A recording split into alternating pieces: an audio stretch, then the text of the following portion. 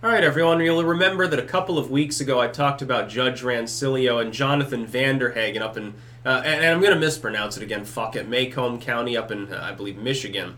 What had happened is that he felt the court had caused his child to die because of a custody battle. I guess they awarded custody to the mother. The child died in her custody, and he was livid. He was outraged at this. And so he made social media posts basically threatening to dig up the skeletons in the closet of the judge and of the people in the court that he felt had aggrieved him.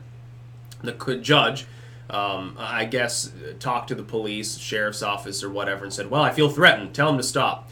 And they told him to cut it out, which violates his First Amendment rights explicitly. You can post it. That's not a threat. It's not a threat of violence. It's not threatening any criminal act. It's just saying, look, I intend to attempt to discredit this court because I feel aggrieved by this court.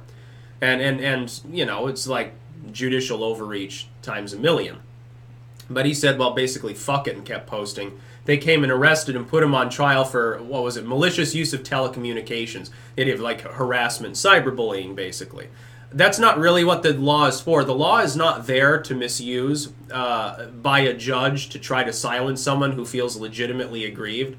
Someone's child is dead. The court she should definitely remove herself from that post. She should not be an acting judge. She had this person witch hunted after, and now he's been acquitted. The jury found him not guilty. That's kind of sane, because, I mean, think about the alternative. Let's say you start saying you can put someone in jail or fine them for saying that they're going to, you know, that they think that the court has done them wrong and they're pissed off, basically. So you can't even express displeasure with a court decision without it being a threat if the judge happens to randomly, arbitrarily take it as a threat. Well, again, that violates the First Amendment. So it's a wonderful decision. It's a wonderful day. He should turn around and sue immediately, I think. He should probably drag the court through the ropes, through the ringer. It'd be interesting. And even if not, I mean, at least the people there, I think, didn't I predict that they would acquit? Because I can't imagine any sane jury saying, well, this father lost his child, so he got a little bit irate and started posting things online that couldn't possibly be construed as actual physical threats. But he's in jail, but we're going to punish him anyway. That wouldn't make any sense. Like, especially, so you got to realize the jury is going to be comprised of people generally from that community anyway. Maybe, I guess, Judge Rancillio, not the most popular judge in the country right now. Why don't they get rid of her, get her off of the bench? It's quite clear she's not going to be capable of proceeding with a straight face. She had her case completely dumped on. That wasn't even a long case. Like, how long was the jury even deliberating for? I didn't bother reading that deep in the story. Pretty sure it was a very quick deliberation because I think Rancillio the other day had just given her own testimonies. Oh, I felt threatened. Well, it doesn't matter if you feel threatened. It matters if a threat was actually made. He didn't make a credible threat. You can see the post right there. He didn't threaten you. He wasn't saying, well, I'm going to hurt the judge. Well, I'm going to jump the judge. Well, I'm going to defame the judge. He didn't say anything like that. He said that, well, I guess he posed with a shovel and said, well, Daddy's still digging or something like that. I'm going to expose all the skeletons in the closet of this court. Well, that's not a threat. What? So is digging a threat?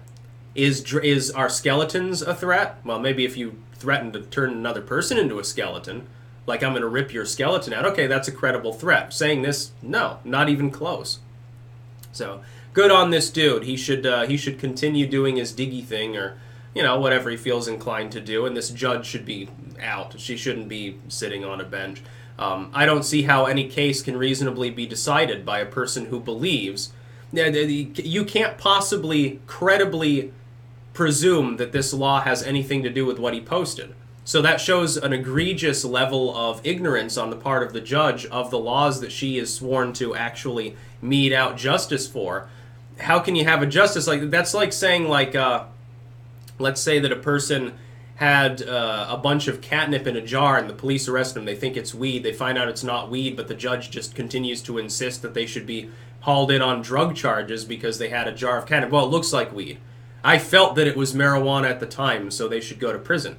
You'd laugh at the judge. You'd mock them. You would demand that they leave. The people of this county should demand that Rancillio be kicked out immediately.